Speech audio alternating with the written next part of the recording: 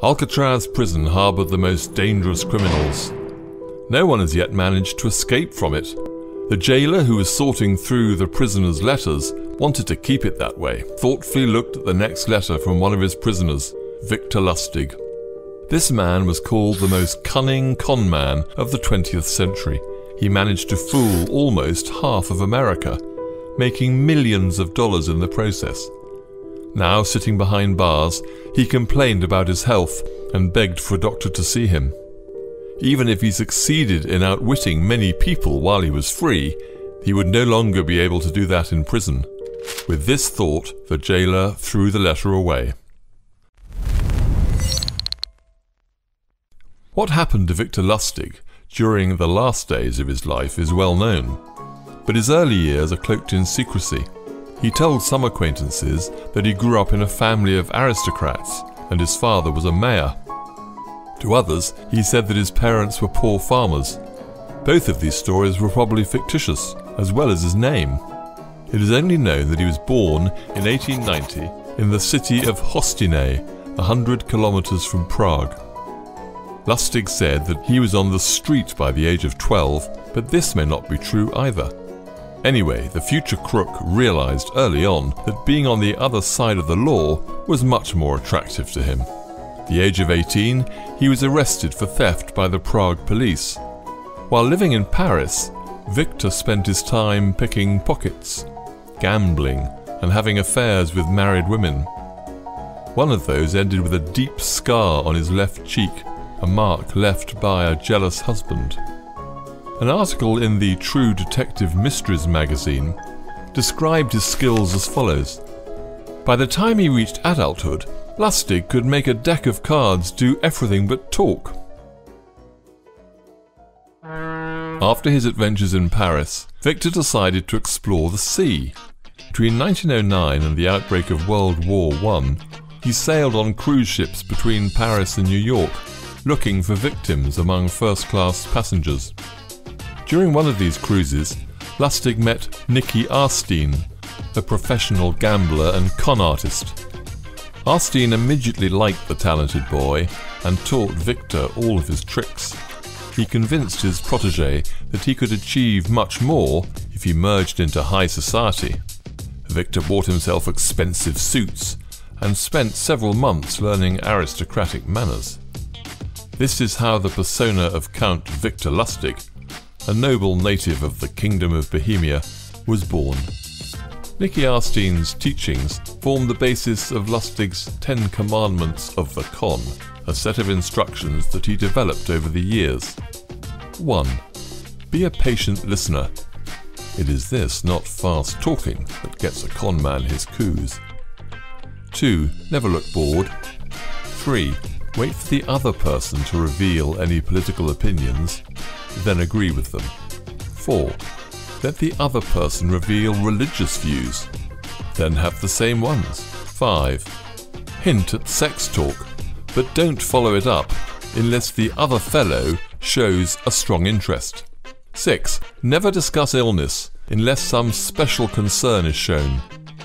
7. Never pry into a person's personal circumstances. They'll tell you all eventually. 8. Never boast. Just let your importance be quietly obvious. 9. Never be untidy. 10. Never get drunk. The outbreak of World War I made sea travel unsafe. Victor decided to settle in the United States. There he invented a scam called the Romanian box, a machine that could duplicate money. It was a square wooden box with a narrow slot at either end, and a series of knobs and dials. It all looked very convincing. While demonstrating how the box worked, Lustig put a $100 bill in one slot and a piece of paper in the other. Then he turned the knobs and dials. The note and the paper were sucked into the box. Then there was a 12-hour wait while the money and paper allegedly soaked in a bath of secret chemicals inside the box. Hours later, Lustig turned the knobs and the machine coughed up 2 identical bills. What Lustig had done was hide a second $100 note in the box, with the serial numbers carefully altered to match the one he used in the demonstration. If a potential buyer doubted, Victor took him to the bank and put the copied note on the deposit.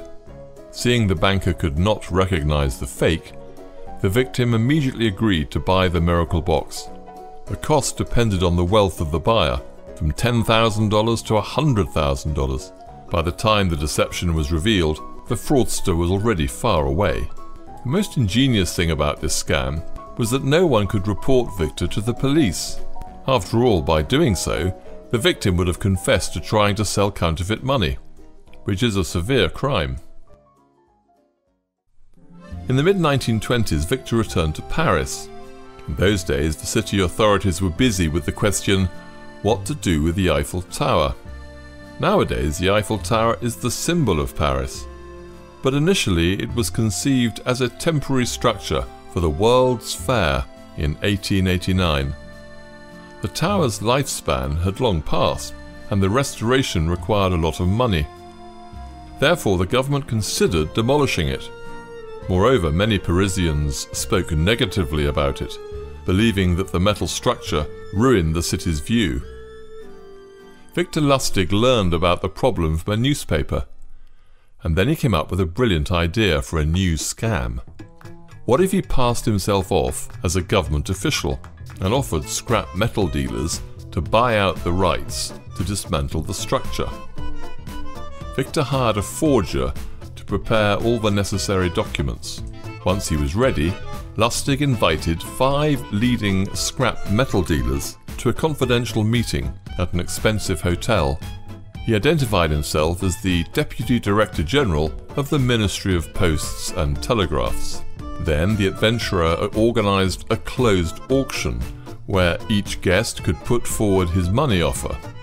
Among those invited, Lustig noticed André Poisson, an insecure young man whose business was just beginning to gain momentum. Victor took him aside and promised that he would give the grant to him for a small reward. Thinking that otherwise he would have no chance to outbid the competitors, the businessman happily agreed. So Victor received not only a tidy sum for the sale of 7,000 tons of scrap metal, but also a large bribe. In terms of modern money, he made about $1 million from this scam. Then he fled to Austria and waited for a scandal to break out in Paris. To his surprise, there was no reaction. Like many of his previous victims, Poisson was ashamed of his foolishness and did not report the incident to the police. 6 months later, Victor returned to Paris and decided to pull the trick again. This time it didn't turn out so well. The deceived businessman immediately reported the incident to the authorities, but Lustig managed to slip away again. Using forged documents, he fled to the United States. By this time, Victor Lustig had already married and had a daughter. The great schemer was always on the road with his family, moving from hotel to hotel. He loved to pamper his family with expensive gifts, and he was fond of gambling. This kind of life cost a pretty penny. The need for money and adrenaline made him go on to the riskiest adventures. One time, Victor allegedly managed to outsmart the most dangerous man in Chicago, Al Capone. Lustig convinced the mafia boss to invest $50,000 in a stock deal, promising that the investment would double in 60 days. The con man then kept the money given to him in a safe deposit box. A few months later, he told Al Capone that the deal had fallen through, but he would return $50,000 out of his own pocket as a sign of respect. At this point, Lustig made the notorious gangster believe that the failure of the deal had stripped him of all means of supporting himself. Impressed with Lustig's honesty, Capone gave him $5,000. Al Capone never realized that what he got back was his own money, and Lustig made $5,000 on top of the percentage fee. However, there is no confirmation of this story. Victor may have simply made it up. During the Great Depression of the 1930s, Victor Lustig became one of the most successful counterfeiters in the United States. He went into partnership with a chemist named Tom Shaw. and a talented engraver, William Watts, to conduct a large-scale counterfeiting operation. He sold about $1 million modern dollars a month in counterfeit cash. The scale of this enterprise was such that it could even shake the country's already fragile economy. This time the feds took Victor seriously. One of the best agents, Peter Rubano, vowed to put him behind bars and spent the next few years in a game of cat and mouse with the elusive conman. In 1935, Rubano received an anonymous tip regarding Lustig's location. It is not known who turned in the greatest swindler of the 20th century. Most likely, it was revenge by a deceived mistress. Victor was arrested at a New York hotel. While awaiting a trial in a temporary detention cell, Lustig noticed that no one counted the sheets given to prisoners. Having collected enough of them, he tied a rope, cut the bars in the shower room, went downstairs, and escaped. However, the adventurer did not manage to enjoy his freedom for a long time. A couple of weeks later, the feds detained him near a private school where Victor's daughter studied. The famous swindler was sentenced to 20 years in prison. To prevent him from escaping again, Lustig was sent to Alcatraz, believed to be the most secure prison in America. His new name in prison was 300, which was his numerical identity as a prisoner. Within the prison walls, Victor's health began to deteriorate. He overwhelmed the guards with requests to see a doctor. But when it became clear that this was not another trick and Lustig got sick for real, it was too late. He was transferred to the medical center for federal prisoners in Springfield, Missouri, where he died of pneumonia in March 1947. His death certificate read, "Apprentice Salesman." Later, historians searched through archives attempting to find some information about the great conman's birth and childhood. But not a single person who could have been Victor Lustig was found in the official documents. We're done here.